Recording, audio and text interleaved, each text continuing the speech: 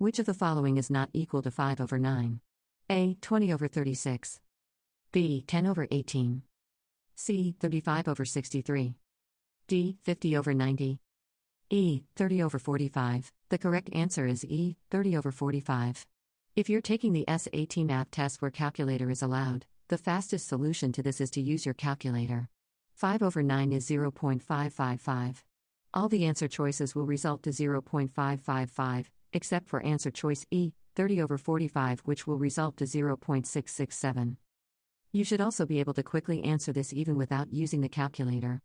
For A, the common factor is 4, dividing both numerator and denominator by 4 will simplify 20 over 36 to 5 over 9.